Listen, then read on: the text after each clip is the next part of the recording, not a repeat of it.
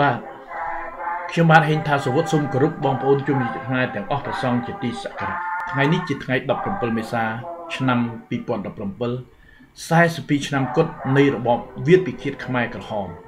ខ្ញុំបានស្ដាប់ការអត្ថាធិប្បាយដ៏សោកកំសត់របស់អ្នកស្រីសៀនកត្យាដែលបានផ្សាយនៅក្នុងវិទ្យុខ្មែរពិភពលោកអំពីរបបខ្មែរក្រហមធ្វើឲ្យខ្ញុំក្តុកក្តួលជាខ្លាំងក៏ប៉ុន្តែបញ្ហាទាំងនេះជារឿងប្រវត្តិសាស្ត្រមួយដែលតាក់ទងទៅនឹងការស្រាវជ្រាវពិតប្រាកដមួយថាតើវាលពិឃាតដែលបង្កើតដោយពួកខ្មែរក្រហមនោះឃាតករពិតជានរណាហេតុអ្វីបានជាលោកខៀវសំផននួនជាបានបដិសេធដូច្នេះនេះជាមេរៀននយោបាយមួយសម្រាប់អ្នកដឹកនាំខ្មែរទាំងព្រះមហាក្សត្រទាំងរាស្ត្រដែលនិយមលទ្ធិប្រជាធិបតេយ្យដែលមានគំនិតជាតិនិយមត្រូវការស្រាវជ្រាវឲ្យច្បាស់បាទក្រោមចម្រៀងដែលមានចំណងជើងថាទំនួញរាស្ត្រខ្មែរ17មេសាធ្វើដែលនិពន្ធនឹងច្រៀងដោយអ្នកស្រីសៀនកត្យាអ្នកចម្រៀងនិងអ្នកស្រាវជ្រាវដ៏ល្បីប្រចាំប្រទេសបារាំងសម្រាប់ខ្មែរអ្នកស្នេហាជាតិនោះខ្ញុំបាននឹកឃើញរឿងរបស់ខ្ញុំដែលខ្ញុំបានសរសេរឡើងកាលពីឆ្នាំ2005បាទពុំទាន់បញ្ចប់ទេដែលមានចំណងជើងថាទណ្ឌកម្មដួងចិត្តរឿងនេះទើបតែសរសេរបាន20ទំព័រដែលពណ៌នាអំពីជីវិតខ្មែរអ្នក17មេសាជាពិសេសគឺជីវិតគ្រួសារខ្ញុំនិងខ្ញុំចាប់តាំងពីឆ្នាំ1970បាទគឺក្រោយថ្ងៃ17មេសាឆ្នាំ1970ដូច្នេះសោតនីយកម្មនេះវាមានតាក់ទងចាប់តាំងពីឆ្នាំ1970រហូតដល់75និងរហូតមកដល់សប្តាហ៍ថ្ងៃនេះខ្ញុំដោយពេលវេលាខ្លីខ្ញុំពុំទាន់អត្ថាធិប្បាយវែងឆ្ងាយទេព្រោះនៅคลิป274ខ្ញុំបាននិយាយអំពីរឿងនៃរបបខ្មែរក្រហមខ្លះហើយជាពិសេសពីឃាតករពិតដែលបង្កើតវាលពិឃាតក្រោយថ្ងៃ17មេសាឆ្នាំ75បាទខ្ញុំសូមអានដូចតទៅខ្ញុំទៅតែនិពន្ធចប់នៅចម្ពោះ1ដែលមានចំណងជើងថាទណ្ឌកម្មដួងចិត្តជីវិតអ្នក17មេសាភ្នោ1 2នាក់ចុងឆ្នាំ1970ខ្ញុំបានคลายខ្លួនជាសិស្សភៀសខ្លួនដោយសង្គ្រាមជាដំបូងក្រោយពេលដែលស្រុកកំណើតរបស់ខ្ញុំគឺស្រុកគិរីវង្សខេត្តតាកែវត្រូវបានជួបសង្គ្រាមដ៏សែនឃោឃៅចុកចាប់មួយរវាងទាហានរដ្ឋាភិបាលសាធារណរដ្ឋខ្មែររបស់លោកសេនាប្រមុខលន់នល់និងកងទ័ពរណសេរវៀតកុងវៀតណាមខាងជើងដែលកាលនោះត្រូវបានរដ្ឋាភិបាលសាធារណរដ្ឋខ្មែររបស់លោកសេនាប្រមុខលន់នល់ប្រកាសថាបានឈ្លានពានប្រទេសកម្ពុជាក្នុងឆ្នាំនោះខ្ញុំទៅតែមានអាយុ15ឆ្នាំគត់ជាសិស្ស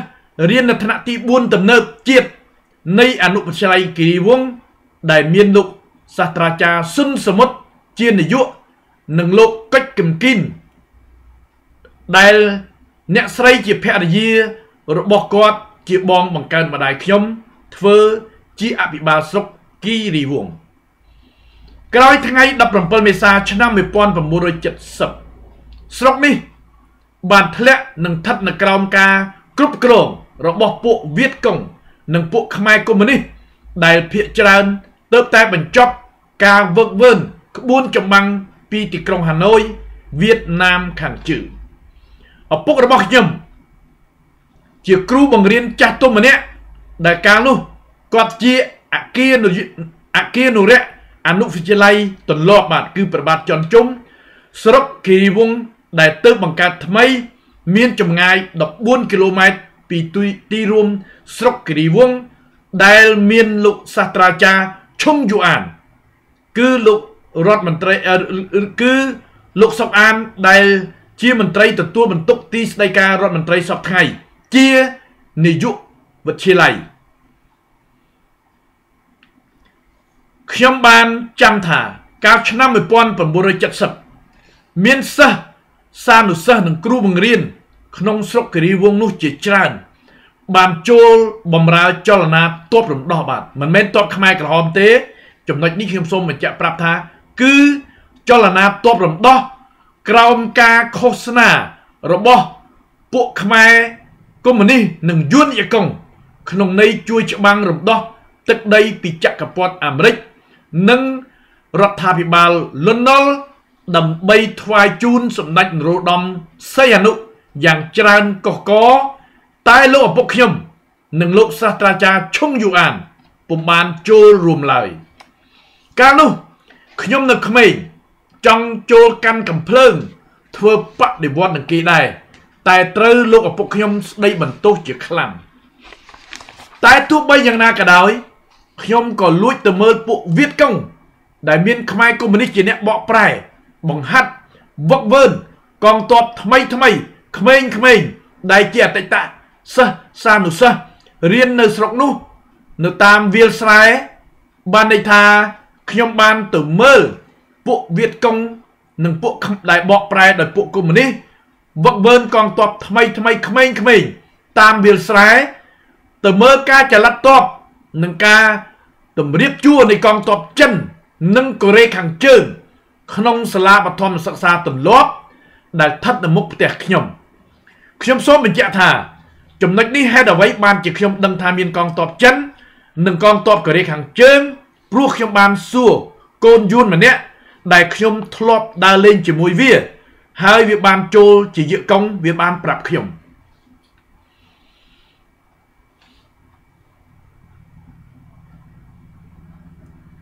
បានទៅមើលការតម្រៀបជួរនៃកងទ័ពចិននិងកូរ៉េខាងជើងក្នុងសាលាបឋមសិក្សាទន្លាប់ដែលស្ថិតនៅមុខផ្ទះខ្ញុំទៅមើលកងទ័ពរំដោះដែលតែកំពុងតែជាកងឡានកៅស៊ូដែលដាក់ខាំងគុំផ្កាមុខនិងក្នុងសាលារៀនទន្លាប់ដើម្បីធ្វើស្បែកជើងទៅមើលគេដឹកអ្នករបួសតាមរថយន្តឈ្នួលអៀកសេងងីសែពីសមរភូមិរួមខេត្តតាកែវទៅមើលពួកខ្មែរកុម្មុយនីសនិងពួកវៀតកុងដើរប្រមូលទ្រព្យសម្បត្តិរបស់រដ្ឋទ្រព្យសម្បត្តិរបស់ឈ្មួញធំនៅទីផ្សារតាមផ្ទះរបស់អ្នករដ្ឋការក្នុងស្រុកនោះដែលភៀសខ្លួនពីជនបទទៅទីក្រុងដើម្បីបញ្ជូនទៅអង្គការលើលាក់បានន័យថានៅពេលនោះខ្ញុំបានឃើញរូបភាពទាំងនេះបាទអនុស្សាវរីយ៍ទាំងនេះគឺជាការពិតទាំងឡាយដែលខ្ញុំចងចាំជានិច្ចក្នុងខួរក្បាលរបស់ខ្ញុំហើយព្រឹត្តិការណ៍មួយទៀតដែលធ្វើឲ្យខ្ញុំកាន់តែមិនអាចបំភ្លេចបាននោះគឺការប្រយុទ្ធយ៉ាងស៊ីសាច់ហត់ឈាមរវាងកងទ័ពខ្មែររំដោះកុម្មុយនីសរួមនឹងវៀតកុងតទល់ជាមួយនឹងកងទ័ពខ្មែរសេរីកន្សែងសដែលដឹកនាំដោយលោកសឹងអុកថាញ់ដែលមានទីតាំងនៅភ្នំដិនចម្ងាយប្រមាណ7គីឡូម៉ែត្រពីទន្លាប់ជាប់ព្រំដែនយួនខាងត្បូងដែលខ្ញុំនឹកឃើញរឿងនេះកាលណាធ្វើឲ្យខ្ញុំមានអារម្មណ៍ព្រឺព្រួចក្នុងចិត្តខ្លាំងណាស់គឺជាសមរភូមិក្តៅកគុកមួយស្ដីពីភាពក្លាហានអង់អាចនៃកងទ័ពខ្មែរសេរីកន្សែងសដែលពុំសូវមាននរណាដឹងតែជាការពិតដើម្បីតទល់ប្រយុទ្ធប្រឆាំងនឹងពួកកុម្មុយនីសយួនសម័យនោះនៅចុងខែវិច្ឆិកាឆ្នាំ1970ឪពុកខ្ញុំព្រមទាំងរូបខ្ញុំនិងបងប្រុសខ្ញុំរួមទាំងអ្នកជិតខាង2នាក់បានលួចរត់ភៀសខ្លួនពីតំបន់ខ្មែរក្រហមកាន់កាប់បាទគឺពីភូមិទន្លាប់ស្រុកគិរីវង្សខេត្តតាកែវមកដល់ក្រុងភ្នំពេញតាមរយៈទូចចក្រយានក្នុងរយៈពេល5ថ្ងៃគត់ដោយឆ្លងកាត់សមរភូមិជាច្រើនមានសមរភូមិត្រាំខ្នាអង្គតាសោមថ្នល់បែកគូសនិងស្ពានស្ទឹងស្លាគូមកដល់ក្រុងភ្នំពេញភ្លាមលោកឪពុកខ្ញុំបានស្ម័គ្រចិត្តចូលបម្រើកងទ័ពជាតិក្នុងឋានន្តរស័ក្តិជាអនុសេនីយ៍ឯកហើយខ្ញុំក៏បានចុះឈ្មោះចូលរៀននៅវិទ្យាល័យក្បាលខ្នល់និងក្រោយមកបានប្ដូរមករៀននៅវិទ្យាល័យ18មីនាឆ្នាំ1970រហូតដល់ឆ្នាំ1974-75និងប្រុងចូលរៀន បន្តនៅមហាវិទ្យាល័យមួយនៅឆ្នាំ 1975 ជីវិតរស់នៅរយៈពេល 75 ឆ្នាំក្នុងរបបសាធារណរដ្ឋខ្មែរខ្ញុំបានជួបប្រទះនៅព្រឹត្តិការណ៍និងជីវិតដ៏ជូរចត់ជាច្រើនដែលខ្ញុំពុំអាចបំភ្លេចបានឡើយជាពិសេសស្ដីពីសង្គ្រាមដ៏សែនឃោរឃៅរវាងកងទ័ពលោកលន់នល់និងកងទ័ពខ្មែររំដោះដែលឧបត្ថម្ភដោយពួកវៀតកុងនិងចិនពីកាន់ពីជីវិតដ៏សែនគ្រោតគ្រាតនៃជនភៀសខ្លួនខ្មែរជាង1 លាននាក់ដែលខំប្រឹងរស់យ៉ាងត្រដោយ៉ាងកំសត់វេទនាក្រោមរបបមួយដែលពោពេញដោយនាយទាហានពុករលួយស្រឡាញ់អំណាចបាត់បង់ឧត្តមគតិជាតិនិងក្រោមសម្លេងគ្រាប់ផ្លោងធន់122 មីលីម៉ែត្រដែលបាញ់ផ្លោងចូលទីក្រុងពីសំណាក់ពួកខ្មែរកុម្មុយនីសនិងវៀតកុងបណ្ដាលឲ្យជនស៊ីវិលខ្មែរសូត្រង់ស្លាប់យ៉ាងច្រើនឥតគណនារកថ្លែងពុំបានថ្ងៃ 17 មេសាឆ្នាំ 1975 គួរណាស់តែខ្មែរត្រូវបញ្ចប់សង្គ្រាមរឿងខ្មែរនិងខ្មែរដើម្បីរួមសាមគ្គីកសាងប្រទេសជាតិមាតុភូមិឲ្យបានរុងរឿងដោយប្រទេសដទៃទៀតក្នុងពិភពលោកផ្ទុយទៅវិញជ័យជំនះរបស់ពួកខ្មែរក្រហមឆ្នាំនោះបានផ្ដល់នៅមហាវិនាសកម្មនិងវាលពិឃាតមួយដល់ជនជាតិខ្មែរដែលបានស្លាប់ទៅយ៉ាងអនាយធមជាង 2 លាននាក់ជាពិសេសអ្នកក្រុងភ្នំពេញដែលពួកនេះបានដាក់ឈ្មោះថាអ្នក 17 មេសាដែលត្រូវទទួលទោសនិងទរណកម្មដ៏សែនទារុណអមនុស្សធម៌ពីរបបកម្ពុជាប្រជាធិបតេយ្យដែលដឹកនាំដោយប៉ុល ពត ខៀវ សំផន នួនជា អៀង សេរី លក្ខនិងលក្ខតើជីវិតខ្មែរអ្នក 17 មេសាមានរសជាតិជូរចត់បែបណាក្នុងរបបខ្មែរក្រហមនោះការពិតរឿងនេះខ្ញុំសរសេរតាំងពីឆ្នាំ 2005 បាទក្នុងថ្ងៃ 17 មេសា ឆ្នាំ 1975 បន្ទាប់ពីបុណ្យចូលឆ្នាំថ្មីប្រពៃណីជាតិបានបញ្ចប់ក្រោមស្នូគ្រាប់កំភ្លើងគប់ធន់លន់ដូចភ្នំភ្លើងផ្ទុះមកនោះគ្រួសារខ្ញុំដែលមានគ្នា 15 នាក់ត្រូវបានចាក់ចេញពីក្រុងភ្នំពេញយ៉ាងតន់ហន់បំផុតក្រោមសម្លេងគំរាមនិងកណ្ដុងកំភ្លើងរបស់ពួកយោធាខ្មែរក្រហមក្មេងៗដែលស្ថិតក្នុងសម្លៀកបំពាក់ពណ៌ខ្មៅដូចក្អែកតើអ្នកណាជាអ្នកចាប់ផ្ដើមគំនិតនិងយល់ព្រមបណ្ដេញមនុស្សឲ្យចេញពីទីក្រុងខេត្តព្រមទាំងក្រុងទាំងអស់ក្នុងស្រុកខ្មែរទាំងមូលបែបនេះប៉ុល ពត ខៀវ សំផន អៀង សេរី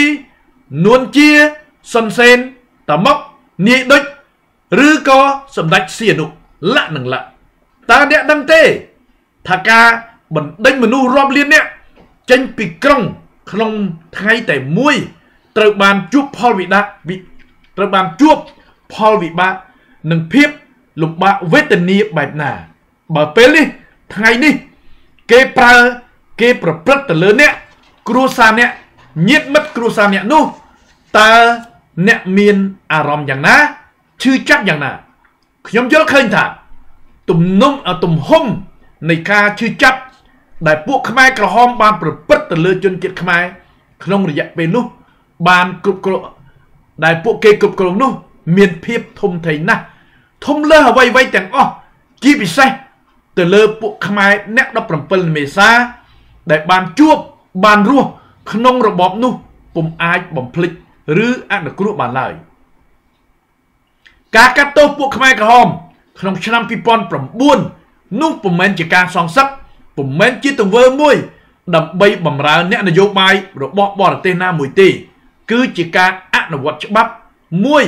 ដែលមានលក្ខណៈយុត្តិធម៌ស្របទៅតាមលក្ខណៈអន្តរជាតិផងដែរនេះជាភាពមួយដោយពេលវេលាខ្ញុំមានតែ 15 នាទីដូច្នេះខ្ញុំបានអានត្រឹមនេះបាទគឺជាព្រឹត្តិការណ៍ឆ្នាំ 1970 ដែលមិនទាន់ដល់ពេលថ្ងៃ 17 មេសា ឆ្នាំ 1975 នៅឡើយបងប្អូនយុវជនយុវតីអ្នកស្នេហាជាតិទាំងអស់ដែលមានការចាប់អារម្មណ៍ចំពោះរឿងនេះសូមមេត្តាតាមដាននៅភាគ 2 ទៀតហើយ ខ្ញុំសូមបញ្ជាក់ថាឃាតករពិតប្រាកដនៅក្នុងរបបខ្មែរក្រហមមានខ្លះក៏បានមករស់នៅប្រទេសទី3ហើយមានខ្លះកំពុងតែកាន់អំណាចសពថ្ងៃគឺក្រុមសមមិត្តហ៊ុនសែននិងហេងសំរិនបាទសូមអរគុណសូមជម្រាបលា